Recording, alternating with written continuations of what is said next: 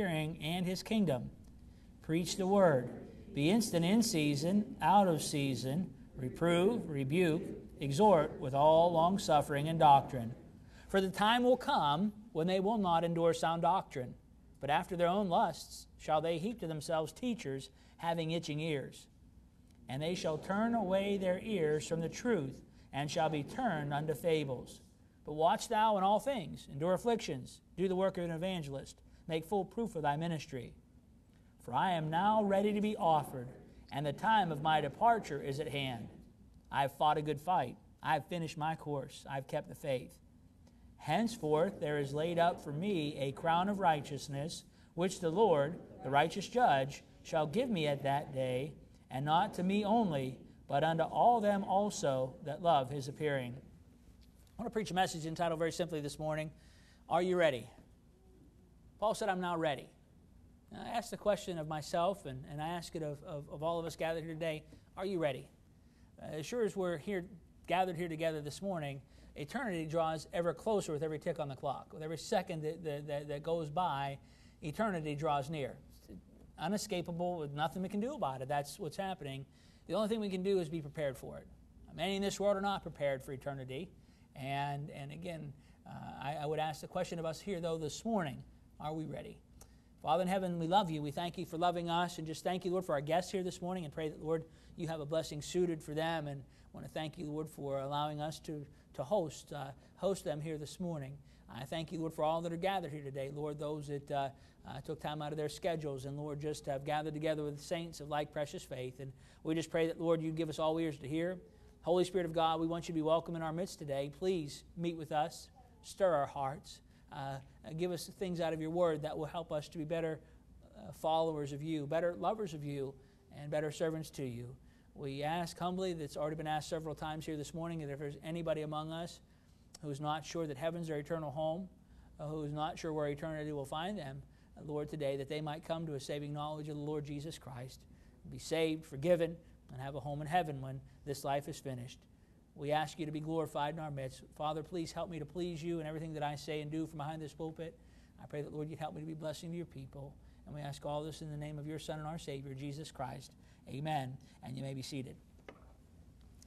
The question that I asked this morning, are you ready, comes from the statement of conviction, of confidence, of security that the Apostle Paul made in verse number 6. For I am now ready to be offered. The setting here is Paul has been brought before the Romans. He has been found guilty as a proclaimer of the gospel of the Lord Jesus Christ, and his execution date is set.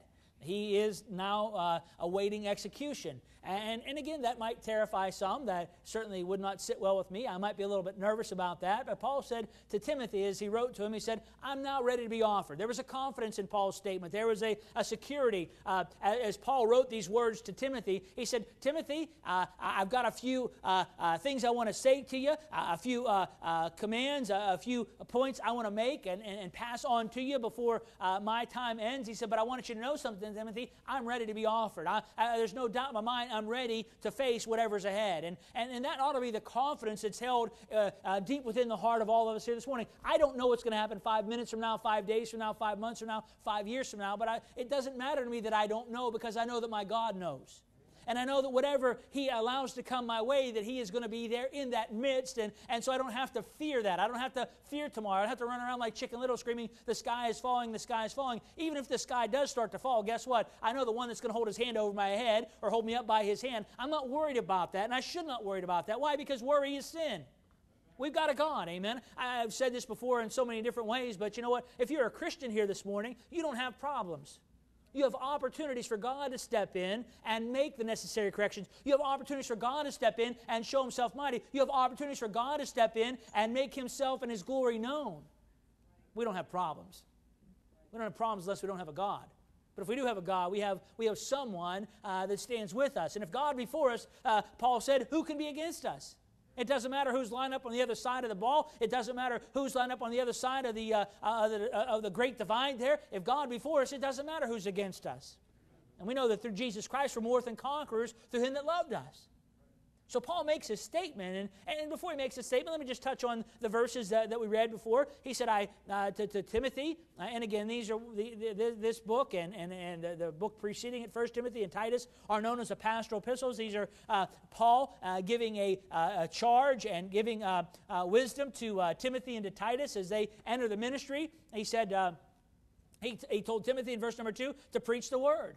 He didn't tell Timothy to preach his philosophies or preach examples or to preach public opinion or popular opinion. He said preach the Word. It's the Word that does the job. It's the Word of God that changes heart. It's the Word of God that brings people to salvation. It's the Word of God that pleases God. Again, and so he told him to preach the Word. He told him to be instant in season, out of season. Wherever he's at, be ready to tell people about the Lord Jesus Christ. Preach the Word. Be instant in season, out of season. Reprove, rebuke, exhort with all long suffering and doctrine. Why are you telling me this, Paul? Timothy might ask. He said, for the time will come when they will not endure sound doctrine. I believe that time is upon us. By and large, the world has turned away. What goes under the guise of Christianity is nothing even close to resembling Christianity. But the time will come when they will not endure sound doctrine, but after their own lusts shall they heap to themselves teachers having itching ears. Tell me what I want to hear. I think one of the greatest compliments I've ever got, I've never let it go to my head, was somebody said I was fearless behind the pulpit. I want to be that way, not afraid to preach whatever God lays on my heart to preach. And again, I know it might not always be popular, but I'll tell you what, I want it to be right. I want it to come from the Word of God. And let me just say this, regardless of what I preach, I'm not preaching to be mean to anybody. I hate sin. I hate what sin does. And so, yes, I'm going to thunder against it. And yes, I want to make an appeal, a very passionate appeal, a very powerful appeal to you, that we better check ourselves and the sin that we allow into our lives. Why? Because it will do nothing good for us but separate us from the love of God and destroy our testimonies in our lives. And so we need to be very wary against sin. So he said, you know what, there's going to be a time coming, Timothy, when they will not endure sound doctrine, but they're going to turn to their own lusts and heap to themselves teachers having itching ears. Tell us what we want to hear. We ought not to be in that state where we are more concerned about having something comfortable preached to us, but having the truth preached to us. You know, when I go to the doctor, I don't want him to shine me on and lie to me about my condition. I want him to tell me what's wrong. Don't always like what he tells me, but I'm glad that I've got an honest doctor. If I didn't have one, just take a couple M&Ms, you'll be fine in the morning. Well, I probably would be, amen. I like M&Ms, but that's not going to be a curative for anything that might be ailing me at that time. I want him to accurately diagnose and accurately prescribe what I need, and that's the preaching of the Word of God. It accurately diagnoses us right where we're at and gives us a cure. Preach the Word, be instant in season, rebuke, reprove, exhort with all long-suffering doctrine. That's what we need, pointing out our sin, showing us how to get right from it, and exhorting us to stay straight. And so he told Timothy these things. He said they're going to heap to themselves teachers having itching ears, and they'll turn away their ears from the truth and be turned unto fables. He said, Timothy, you got to stand in stark contrast to that. You keep preaching the truth. You keep preaching the doctrine out of the Word of God, and let the heretics go, and let those preaching heresy, and let the soft soapers go, and those that are giving the people what they want to hear instead of giving the people what God wants them to hear. You let them go their way, but you stand strong and you stay straight. And he says, watch thou in all things, endure afflictions, do the work of an evangelist, and make full proof of thy ministry. He said, Timothy, do these things. Why? Because I'm not going to be around to instruct you much after this. He said, for I am now ready to be offered. The time of my departure is at hand. The sentence has been decreed, and I'm just awaiting that day to approach, and I know my end is near. He said, but Timothy, I want you to know something. I'm not going to be around to instruct you or to advise you anymore. He said, but you know what? I'm ready. I'm ready. And so I asked the question this morning, are you ready? Well, Pastor Ross, what do you mean, am I ready? Well, let's look and see why Paul, or maybe some of the evidence, or some of the things that Paul looked at to prove his readiness to face eternity. He said, for I'm now ready to be offered, the time of my departure is at hand. Look at verse number 7. I fought a good fight, I've finished my course, I've kept the faith. Why was Paul ready to depart? First of all, because he fought a good fight. That word good there means virtuous and valuable and worthy. He was engaged in a good fight. There are a lot of fights in this world that we don't need to be engaged in. There are fights that waste our time. There are things that we pursue after that are of no eternal value. We need to be checking what we're engaged in, what we're fighting against. Can I say, I'm not even going to get into Facebook. It just is a waste of time. These Facebook fights, the little snippings and snipings and things like that in eternity. Really? We allow ourselves to get so distracted from the important things and get so twisted and torn up about the minute details. We make mountains out of molehills, and we neglect the important things of life to I guess, get some sort of self-validation. Paul said, look, he said, I fought the good fight. He said, I've not messed around with the little things. I've not messed around with the inconsequential. I've not messed around with the empty. I've not messed around with the worthless, but I've dedicated myself to fighting the good fight, the fight that was worthy to be fought, the fight that was valuable. What is that fight? How will we define that fight? That fight that we have with sin. I've been engaged in fighting with sin in my life. Again, you say, Pastor Ross, I'm struggling with sin. Good, keep struggling. Keep fighting. When you stop fighting is when you lose. You don't lose because you're a sinner. You don't lose because you yield to temptation. You lose when you stop trying to get back on your feet and trying to go after God again. Stay in the fight. Keep fighting against sin in your life. Keep fighting against those things that would take you away from your love of God and the love of His Word and the love of His saints. You stay in that fight. Fight against sin. That good fight is not only a fight against sin, it's a fight against this world. The influences that would seek to persuade us and woo us away and to lure us away from the things of God, that would cause us to esteem the things of God as not worth it. Young people, let me just say this. There's many weapons that have been aimed at you, many things aimed at you that would cause you to regard the things of God as being boring or worthless, or regarding the things of God as being for the old people. It is for the old people, but it's for the young people as well. We looked last Sunday night at Daniel, and Daniel, when he made that statement, and the statement was made about him that he purposed in his heart that he would not defile himself.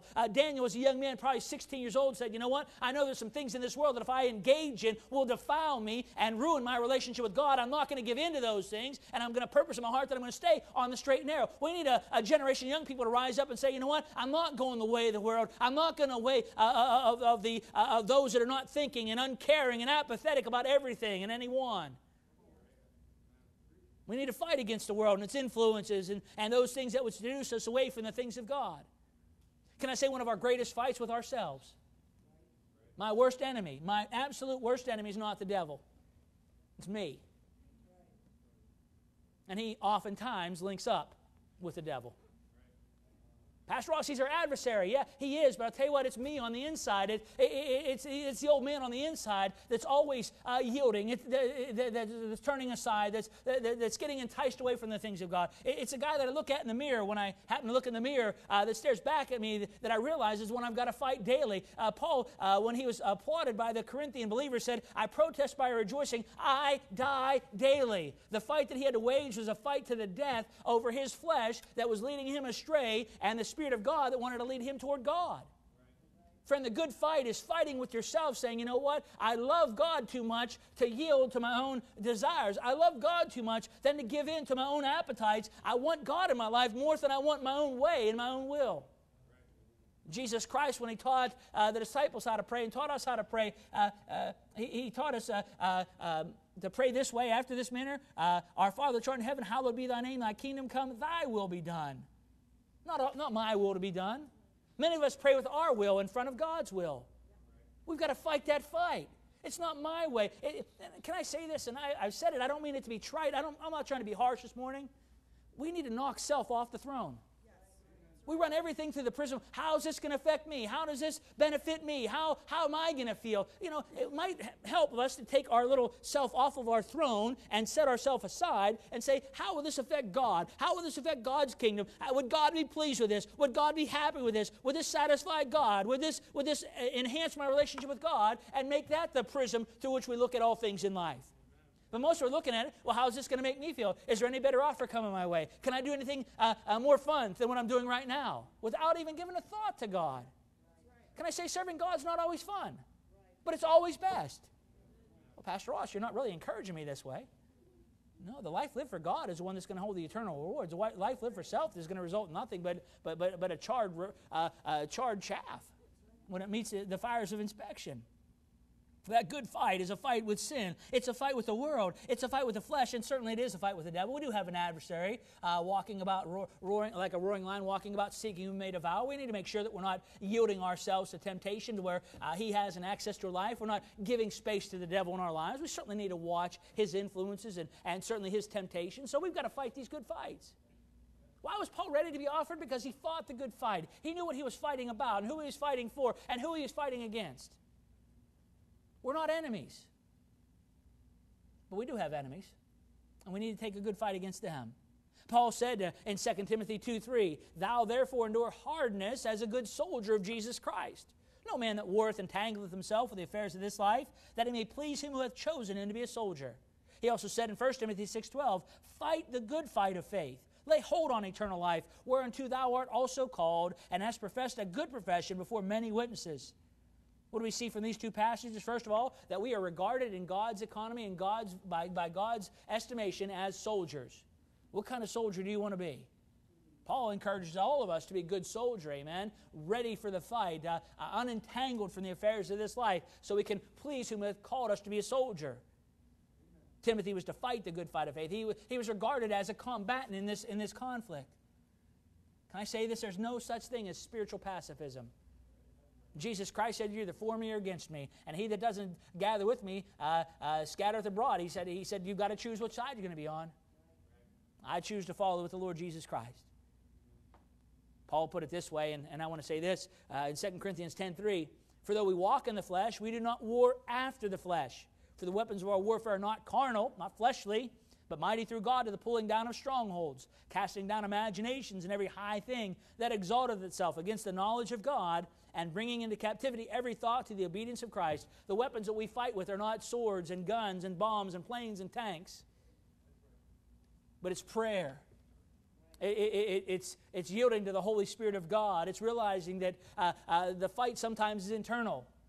Casting down imaginations and every high thing that exalted itself against the knowledge of God. It's that war waged on the inside where we turn to God and yield to the Holy Spirit of God so we can have victory over those internal things that keep us from serving God as we could. Why was Paul ready? What produced a readiness in Paul? He fought a good fight. Can I ask this question? Are you in the fight?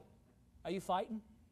Are you taking an active fight against those influences in your life that would seek to separate you from your God? Are you fighting against those things in your life, whether they be hobbies or whether they be pastimes or activities that would separate you from the things you know that would please God, the prayer times, the time in the Word of God, the gathering together of the people of God at the church house?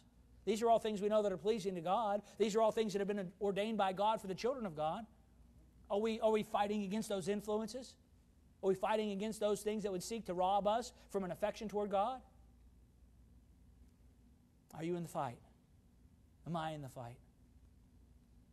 Paul not only was ready for his departure because he was fighting a good fight, but he also said this in verse number 7, "I have finished my course." Paul was ready because he ran a good race. He finished his course. What does that mean? He ran a good race. He finished his course. I'm looking back at Brother Jim Ambrose, a good runner. I mean, how many 10K races would you say you've run in your lifetime, Brother Jim? Several hundred. I mean, just an active and avid runner. The courses were different. Some courses I'm sure you ran more than once. You like the setup of those things, but the course held its own unique challenges and things like that. But as a runner, you understand what Paul's talking about. He ran the course that was set before him. It was Paul's course. No other course was going to be set like Paul's course. That was for him to run. And the course that God's put you on is completely different and completely unique to anybody else's. You're going to run a race that God has intended for you to run. He put you on the course. The only question is, are you going to run the race that's set before you? Paul was confident about being ready to be offered. Paul was supremely confident in this. He said, you know what? The race that God gave me to run, I've run it and I've finished it. I'm confident. I've run the race that God's put out before me. He's in the race. Well, what is that race? That means that it was the cross that God had chosen for him to bear. The obstacles that God chose for him to overcome. The challenges that God called him to engage. The valleys that God called him to tread through. I mean, all of these things. The troubles that God called him to bear up underneath. I mean, this was his race to run. Nobody in this room has a duplicate course. Everybody's course is different and unique. Some have higher mountains to climb. Some have deeper valleys to navigate through. Some have more tears to shed. Some have greater physical difficulties. I mean, your race is different and unique, but you know what? God put you on it because God knew that in you running that race, it would bring out His glory in a way that nothing else could, and it would bring about a good in you that nothing else could. He put you on the course that He wants you on, and just trust Him in that. Pastor Ross, it doesn't seem fair. You know why it doesn't seem fair? Because we're looking at somebody else's race. Well, it doesn't seem right because we're looking at somebody else. And let me just say, we're looking at their race through our eyes. We don't see their troubles. We don't see their burdens. We don't see their heartaches. We don't see their struggles like they do. And to them, their race is the hardest one to be run. So guess what? God put you on course. Get on that course. Paul said, you know what, Timothy? I've given you all the instruction I can because I'll tell you what, execution day is coming. The axe is about ready to fall on me, but I'm ready to be offered. Why? Because I fought a good fight. I've been engaged in that fight, and I've fought it to this day, but I've also run the race that God put me in to run. What's the Bible say about this race? Again, in 1 Corinthians 9:24, know ye not that they which run in a race run all, but one receiveth the prize, so run that you may obtain. Or the Olympics are going on right now. We're watching some of the sprints yesterday, the 100-meter dash and the 400-meter dash. And well, I'll tell you what, I'd have been about 25 meters and been done, amen? I've been sucking wind there. These guys just running full out, fast and things like that. Sub 10 100-meter runs, and incredible. But why are they running that way? To get a medal. Now, that gold medal might be worth a couple $100. The prestige might bring them millions in endorsements and things like that. But in the grand scheme of things, what happens when they die? It goes to somebody else. So they're racing, they're running, the Bible says, and we'll look at it in a second, they're running to obtain a corruptible crown, something that's going to pass away, something that's temporal, something that's only set for a finite period of time. Paul encourages us here, know ye not that they which run in a race run all, but one receiveth the prize, so run that ye may obtain.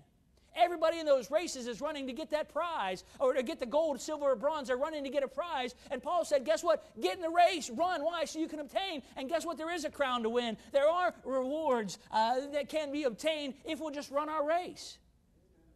And he says, every man that striveth for the mastery is temperate in all things. Now, if they do it to obtain a corruptible crown, but we an incorruptible. He said, I therefore so run, not as uncertainly, so fight I, not as one that beateth. Here, let me just stop right there. He said, I know what I'm doing.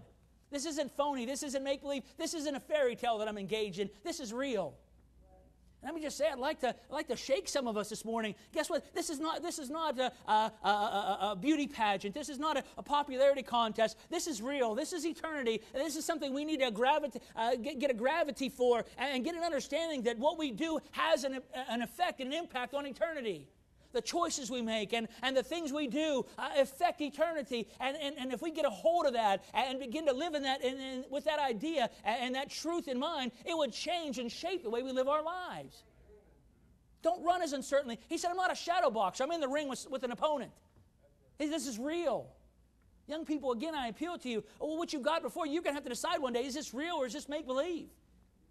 And I'll be honest with you, many, many young people have sat in the pews where you've sat, and guess what? They've come to the conclusion that it's phony. But I'll tell you what, when they get out in the real world, they realize how nasty it is, and they realize how friendless it is, and they realize how harsh it is. Why? Because they've rejected and neglected the only friend that they're going to, the true friend that they're going to have, and that's Jesus Christ the righteous.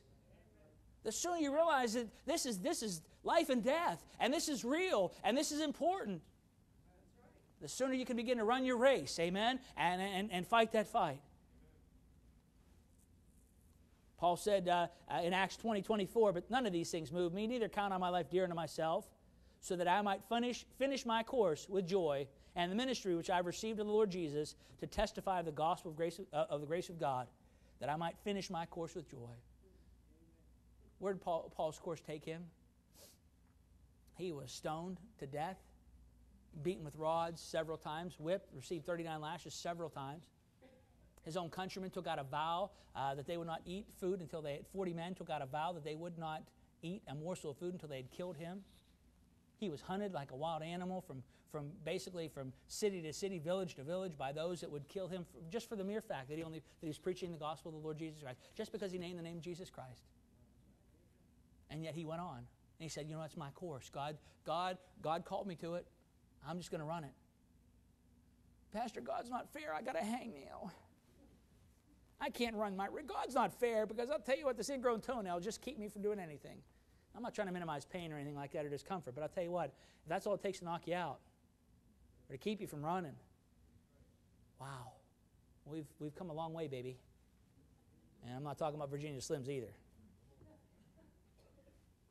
And not in a good direction. We're a very soft generation of believers. Go and read history sometime. See what our forefathers in the faith had to endure. And not even the Apostle Paul. I'm even talking in colonial America. Those that dared name themselves as Baptists in colonial America had their church houses stolen from them, taken from them by magistrates because they weren't approved by the Standing Order Church. Our Baptist forefathers were thrown in prison because they would not pay a tax that went to support the Standing Order minister of that village or that town. It's in the history books. We by and large, have an unmolested existence here at 1015 Lowry Avenue. The police did not follow you in and take your license plate number as far as I know today. They're not going to show up on your doorstep tomorrow and harass you for coming to Heritage Baptist Church yet. The race we've been called to run is not near as severe as some have been called to run. So what's Paul's advice? Run. Run. Why? There's something to obtain. There's something to gain. There's somebody to run for. There's somebody to run to. There's something in this. When this life is over, our work on earth is going to be done. And when our work on earth is done, we're going to stand before the judgment seat of Jesus Christ and give an account of the things we've done in our body, whether they be good or bad. And the fires of judgment will try those.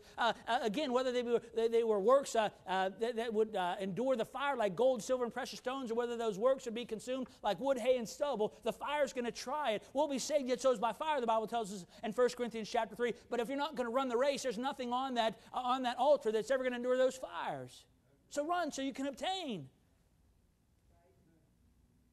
The Bible tells us in Hebrews 12:1, wherefore, seeing we also are compassed about with so great a cloud of witnesses, let us lay aside every weight and the sin which does so easily beset us, and let us run with patience the race that is set before us. Guess what? The race that's set before you, run it with patience. What's that mean? A cheerful endurance. God gave it for me to run. God's going to run it with me. God's going to welcome me home at the end, and it's all going to be good. Amen? I might have some tears along the way. I know I'm going to have some troubles along the way and some struggles along the way, but I'll tell you what, God's going to be with me all the way. He's never going to leave me nor forsake me. Guess what? I can run it.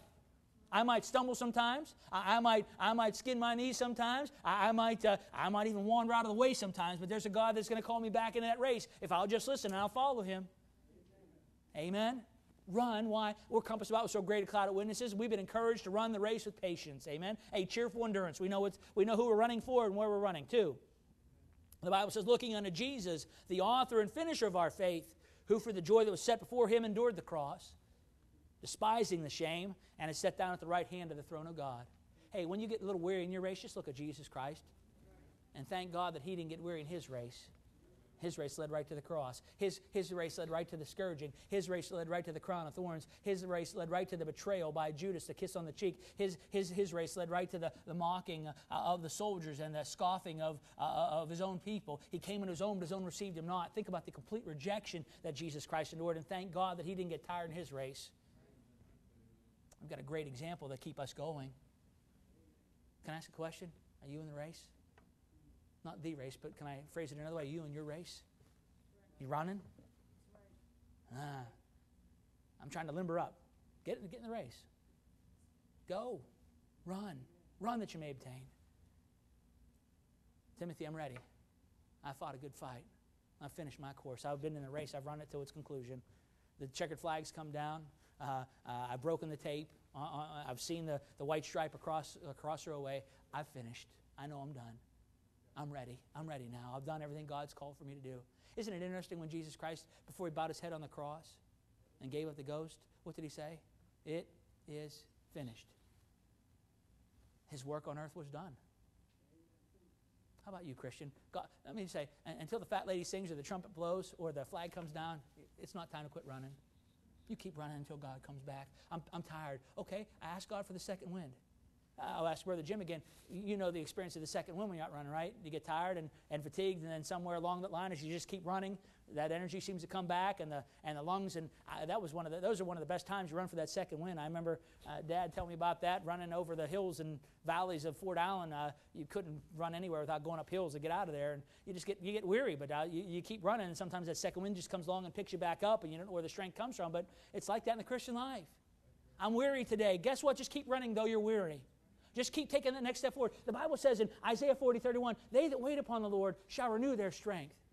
They shall run and not be weary. They shall walk and not faint. And maybe you can only walk today, but keep walking because that second wind, that promise of God, the strength returning to you is coming from God. Keep in the race. Stay in the race. The second wind, the strength to run, the strength to keep walking is not to the ones sitting on their blessed assurance and parked themselves outside of the race of God, but it's that one that stayed in there, weary but going forward. Pastor, I'm tired. I'm frustrated. Are you running the race? Where's the confidence at today? I fought a good fight. I finished my course. Are we in the race? And lastly, let me just finish on this point. The Bible says, and Paul said, I've kept the faith. Not only did he fight a good fight, not only did he run a good race, but he kept a good faith. The faith. That word keep or kept there means this, and please listen to this important. It means to watch closely, to guard, to keep from escaping. How many people that used to sit where you're sitting today aren't here because they forgot to keep the faith? They forgot to watch over it. They forgot to guard it from escaping or from getting away from them. Can I say most people aren't here just 1 week and gone the next week like that? It's usually not something traumatic that rips them out of the things of God. It's usually the little foxes that spoil the vines. It's the little grains of sands that gum up the machinery, that grind down the machinery. What's happening there? There's no keeping of the faith. There's no guarding of the faith. There's no watching over that faith. There's no preventing that faith from escaping. Who's that on? Is that on the pastor? It's on the individual. I want to do my job, and again, I want to be a good pastor. I don't think I am. I'm trying, but I want to be a good pastor. Got a lot to learn. Still have a lot to learn. Pastor, you've been in this 18 years. Better figure out what's going on. I'm trying. What do they call practicing in medicine, by the way? You think they'd figure that out? I'm just practicing. I want to get to where I'm supposed to be going. I know I'm imperfect. Amen. Just a thought. Sorry. It's like that ADD, squirrel. I'm right there. So, you got to watch. Well, Beck and I heard a comedian on the radio, and he said, I was diagnosed with ADD as a younger person. And he said ADD stands for attention deficit. Hey, that's a mighty nice looking necklace. I thought that was hilarious. So your pastor probably struggles with that a little bit. Keeping a good faith. Let me get back into our notes here this morning. Guard it. How's your faith doing? The Bible says faith comes by hearing by the Word of God. How's your relationship with the Word of God? If you're not paying attention to that part of your life, your faith could be escaping.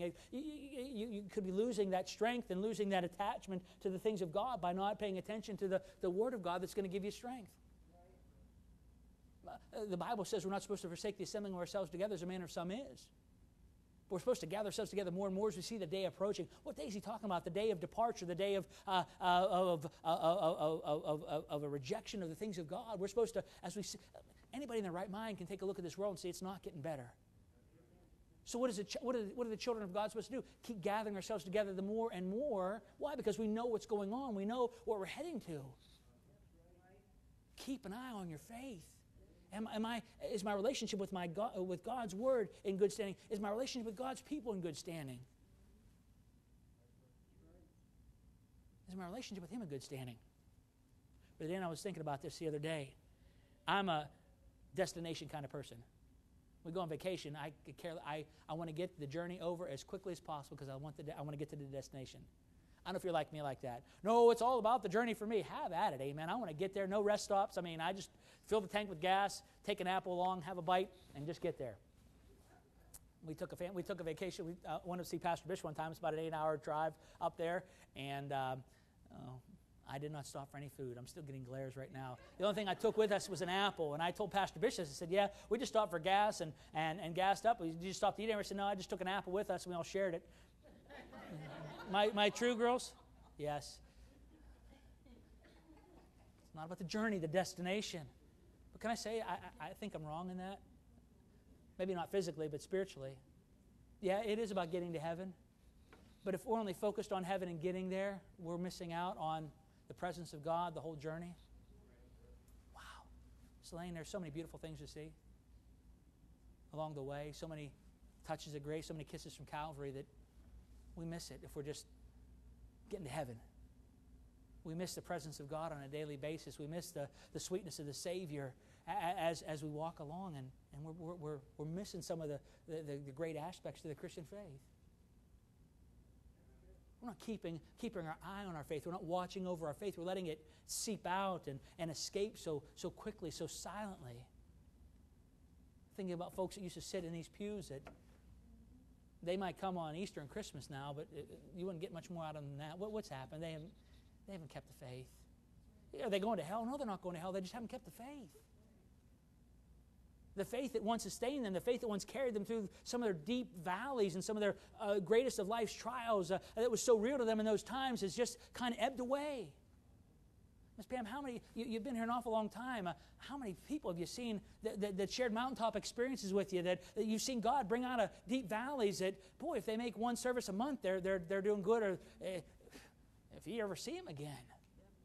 What happened? They didn't keep the faith.